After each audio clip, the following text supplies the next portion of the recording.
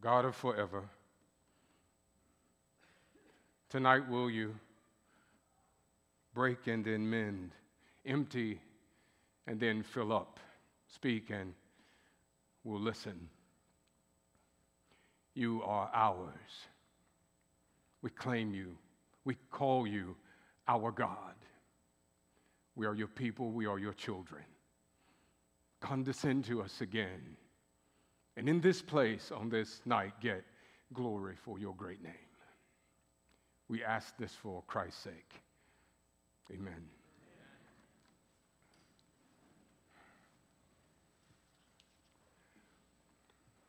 If you'll allow, I'll read a couple of verses that we've already read tonight to anchor our thoughts.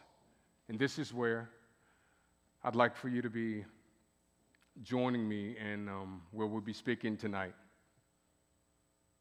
A dispute also arose among them as to which of them was to be regarded as the greatest.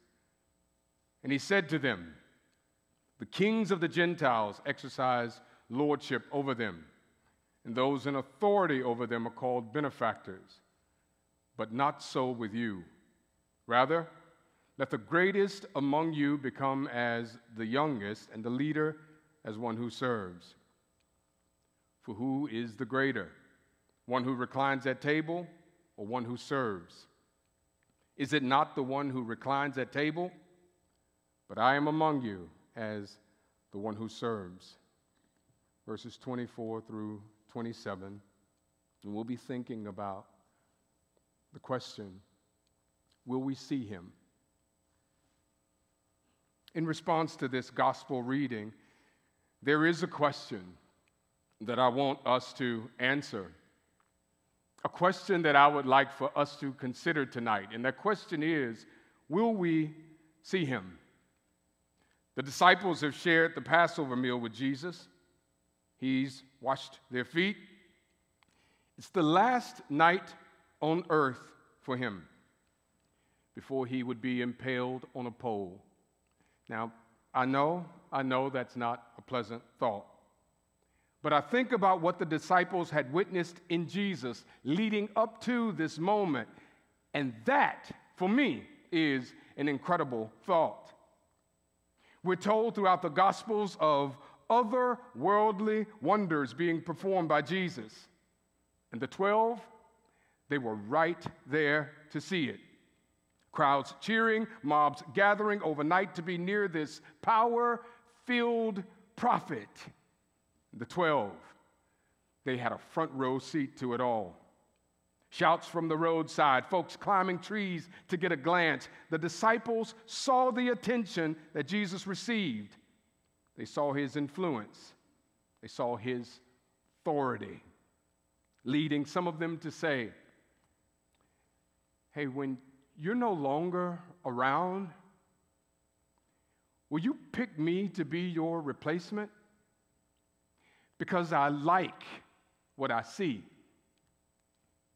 And if this soon-to-be established kingdom is anything like this, I want to be seated right beside you because I like what I see."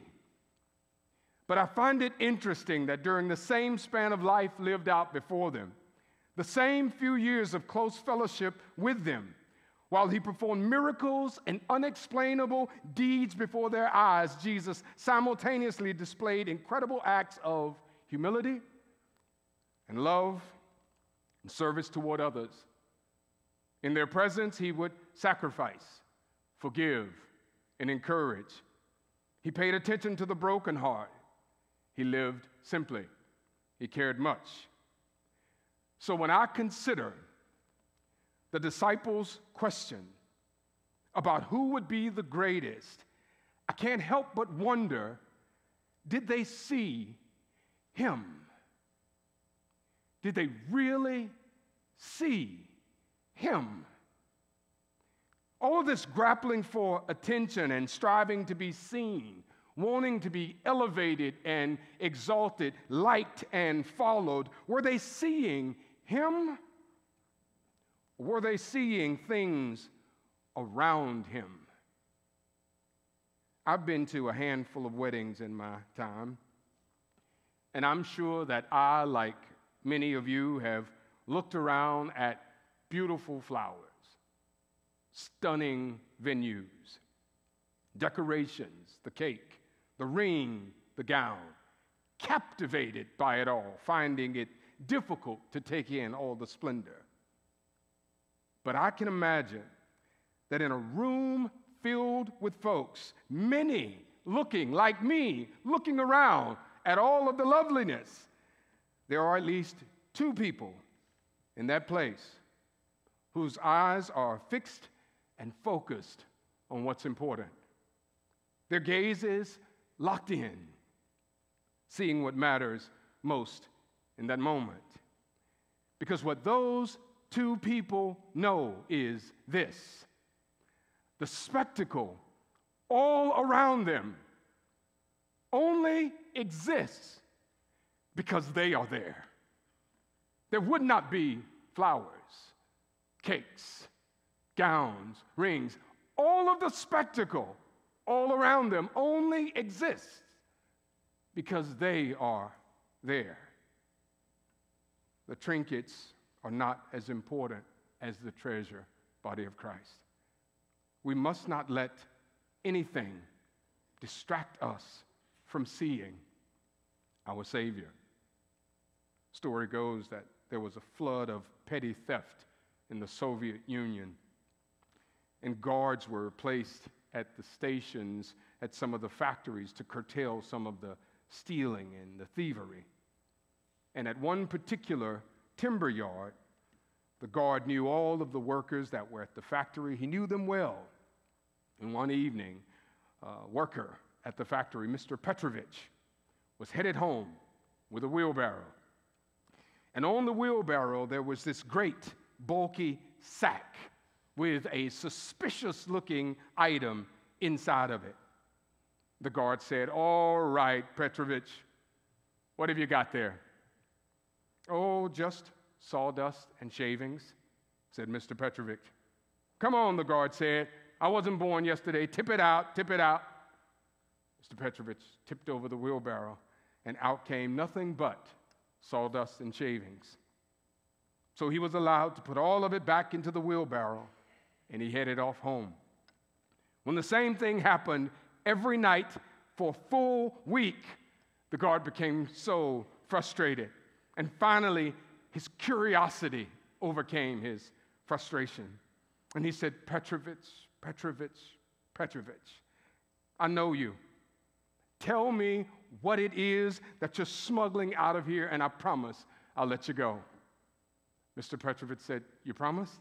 If I tell you what I'm stealing, you'll let me go?" He said, "Yes, I'll let you go." He said, "I'm stealing wheelbarrows."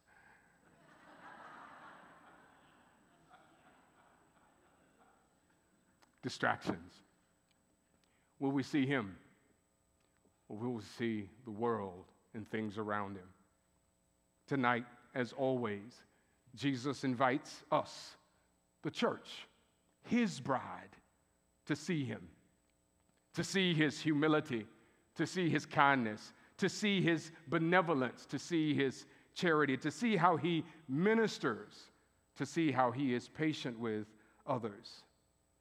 May we be the bride who is so captivated by our groom that we never tire of gazing at his goodness.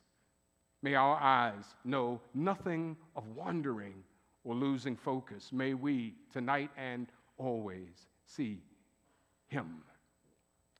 But when we see him, I believe that because when we see him, we are rescued from wanting to be the greatest. When we truly see him, we are rescued from wanting to be at the head. When we truly see him, we are rescued from wanting to get all of the attention. But there is a phenomenon that we must reckon with. Sometimes we don't always see what is right in front of us. Sometimes we don't see what is right in front of us. Let's take a look at the text. And I want to show you something. I was struck by two sentences that bookend the verses that we read tonight, the verses that we're considering. Listen to this, verses 24 and 27 we read tonight, right? Verse 24 starts, "A dispute arose among them."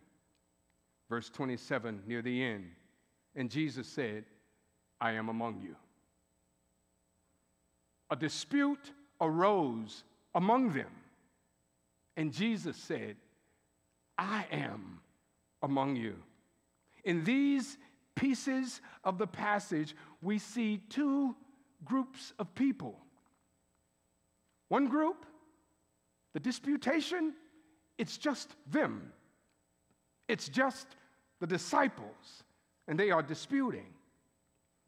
In the other passage, in the other group, it's the disciples, and Jesus is with them. When they only saw each other, their flesh, their desires, they gravitated toward their sin nature. But Jesus would say to them, guys, that's what the world does. This is how the world acts. I need you to see me. The dispute arose so naturally, but supernatural was there too. The dispute was the result of their pride, but humility was there too. The dispute came because they only saw themselves, but Jesus was there too. And they had to see him, because for their new calling, in this new covenant, during this new kingdom, they would need a recollection of love and humility, love and courage, love and victory to sustain them. And this argument, this dispute could not be the last thing they remembered. Jesus would say to them, all that you have witnessed in me, leading up to this moment, leaves you no doubt that I am the greatest among you. Yet, I am among you as your servant. See me, serve, then serve others as I have served you. And in the same way, tonight, body of Christ, Jesus is among us. In this milieu, it's difficult to love, but he mandates a new kind of love. In this day, where we're being encouraged to get and to grab, take it all because it's our right, he calls us to service and he calls us to humility. Jesus is among us because he loves us. He is among us to serve us. He is among us, but not like us, among us, but for us, desiring that we see him, that we be like him. See his kindness towards us, and then we will be kind to one another. See his forgiveness, and we would in turn forgive one another. In this day, where the picture of love is grainy and blurry, will we see him? Let's pray. God, give us new eyes. Give us a new vision of the day in which we live, and cause us to see you lifted above the fray. Lead us by Holy Spirit to mimic and model your life of love and hospitality and humility. And we'll know that you'll get glory in it all. We ask this for Christ's sake. Amen.